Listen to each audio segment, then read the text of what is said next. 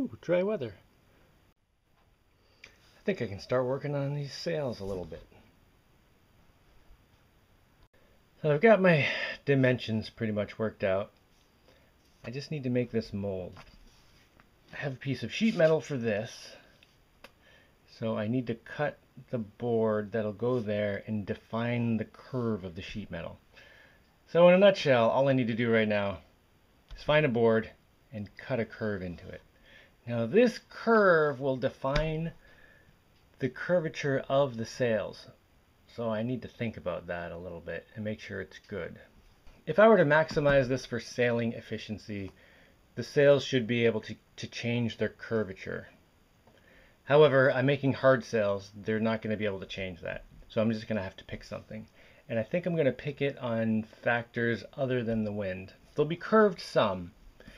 I don't want to curve them that much though, because I'm going to have solar panels on here.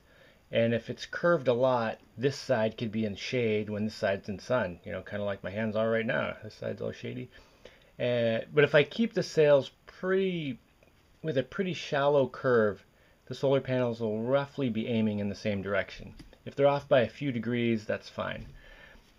I do want to curve it enough that I get the strength, like the rigidity of the curve. Because if it's too flat, it'll just flex too easily. My sails need to be 9 feet across, which is about 2.7 meters. And I need to figure out this height. Like how far from here to here? How much curve? I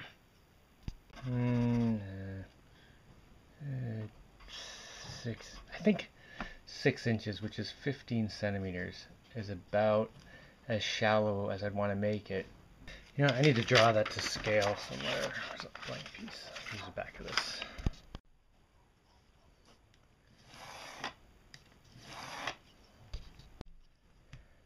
Okay, 2.7 meters, we're going to draw 27 centimeters.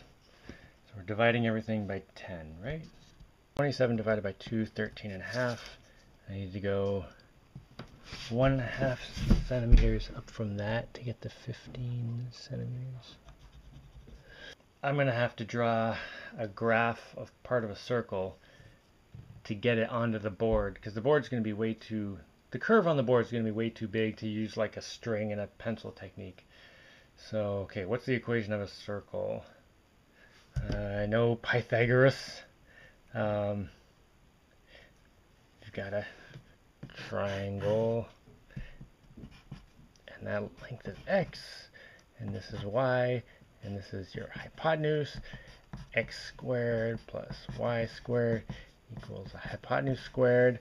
Now if I make this the radius of a circle, just make that r, that's going to be a constant, not a variable anymore, to make this into a circle. Let me just rearrange these a little. Well, I can just do it right now. Minus y squared, square root of that.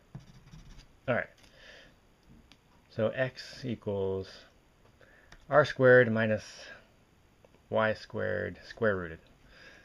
My calculator should be able to handle that. Oh, and the way I just did that, I want to draw my graph this way. Yeah, it'll be fine. And I'll make y marks and then figure out how far each x is out from, I don't know. I guess I'll go every centimeter here, and then on the board it'll be every 10 centimeters. Alright, I gotta do some calculations here. Let's put a mark every centimeter while we have this stuff out. Alright, I know where this point on the circle is, I know where this point on the circle is, and I know where the middle is. I know where another point is, but I only need 2 points of the circle and the middle. And I can figure out the radius by doing some fancy algebra with this. Okay, so when x is the radius, y is 0. So I'm going to define the center of the circle as 0, 0, somewhere over there. I'll just put it here, even though it's way over there somewhere. Okay, when y is 0, x is the radius. Now let's figure out that other spot. When y is 13.5, the x is the radius minus 1.5. Alright, so x is r minus 1.5. Okay. Alright, so when y is 0, x is the radius. When y is 13.5, x is r minus 1.5. X is r minus 1.5.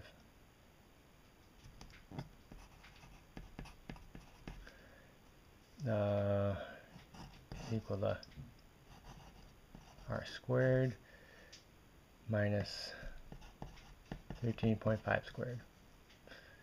Right. Okay. Oh, I've backed myself into a square root situation. Ooh!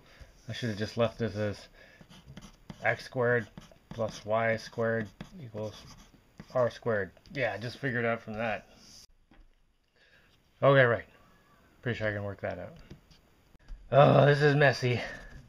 This is actually how I used to do math exams. I didn't attend class, so I just figured it out on the spot, which my teachers always loved.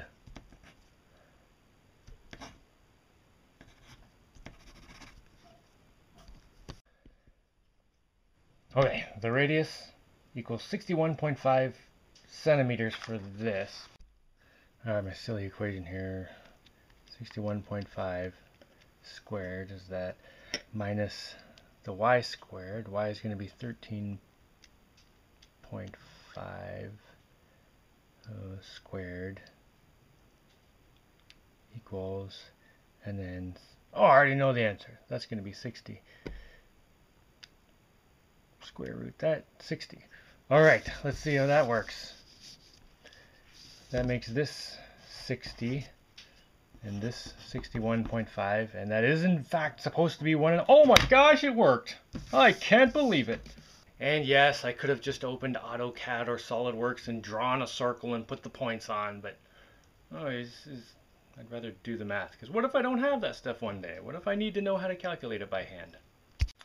Oh, I fixed my centimeter marks so they're a centimeter off from the 0 point, not from the end, so it's easier to calculate.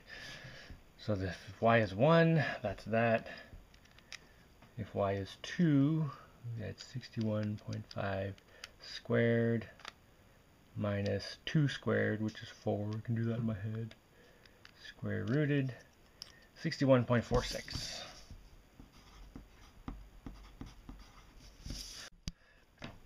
Oh, I rounded that one. It should be 4.7, not 4.6. Okay. Alright, now I just need to measure from here out each of these numbers minus 60, because this line is already at 60, because that's a 60 point. So 1.49 centimeters. Alright. Now obviously in this drawing I have a wasted amount of precision. I can't measure down to the 10th of a millimeter. However, the bigger one will be 10 times the size, so the precision will be relevant, because it'll only be down to millimeters then.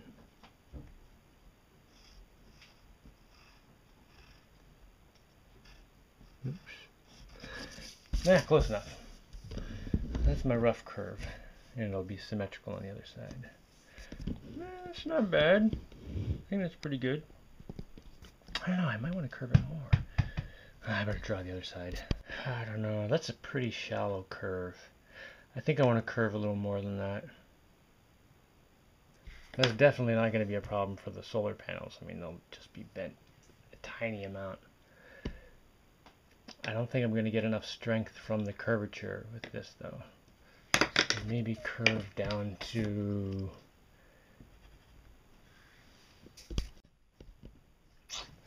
Alright, I just kind of drew a rough line below that one.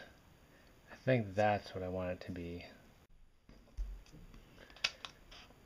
Alright, I think I'm pretty happy with that curve.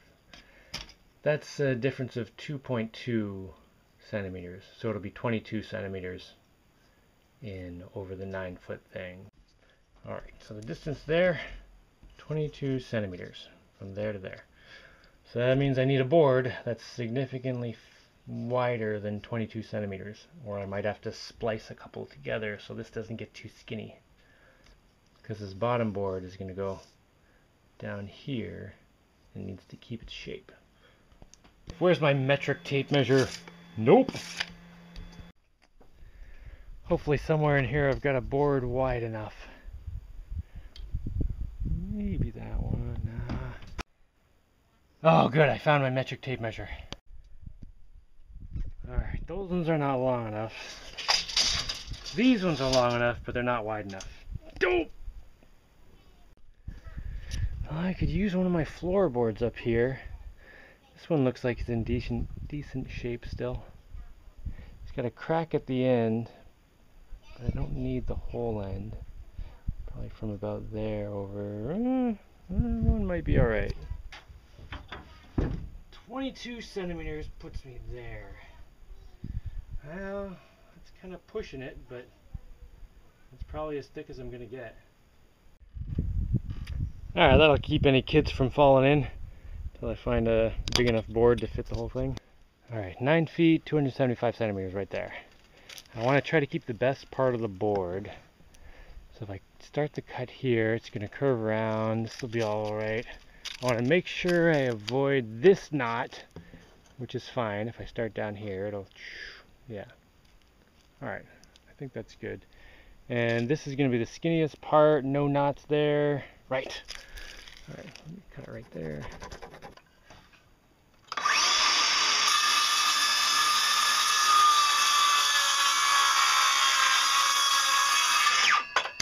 It's generally worth it to spend some extra time getting a mold really good, because it's going to be used for so many other pieces. Alright, I just sanded that with 100 grit, kind of real quick. That's good enough. Jaimie, didn't you just say something about how it's worth it to put extra effort into molds? Yeah, but that was before sandpaper was involved.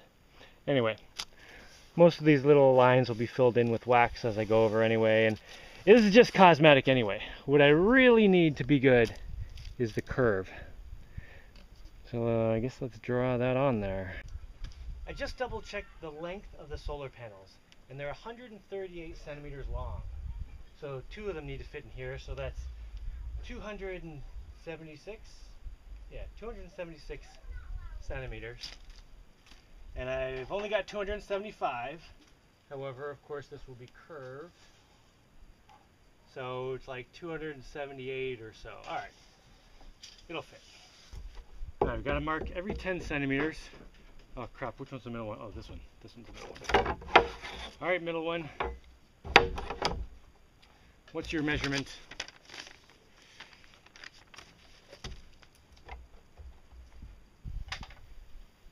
Hold on a minute.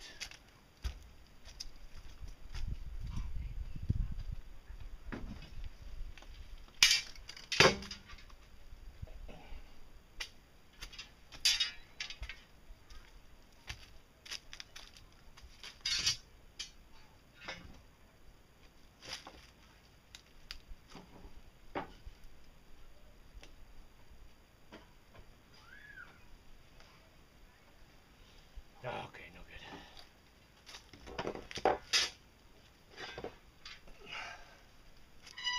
For a second there, I thought I did all that math for nothing. This makes the cleanest cuts. I'm gonna need full concentration on this one, so I'm turning off the camera. Alright, I've got the board propped up off the ground with a few boards that I can cut in. They don't matter. Now I just need to... Aurora, do you want to make this cut? No. Good. Alright. By Joe, I think I got it. The wood started binding on the blade as I was going. So I had to take a hand off and stuff this in as I was going. Looks like I got it pretty good. Yeah. Oh, nice work. I think this part's going to be thick enough that it's not going to need any reinforcement here too. That's a good thing. Yeah, nice work. Alright. Now I need to nail a piece of sheet metal along here, and then the other end to here. And I've got my mold.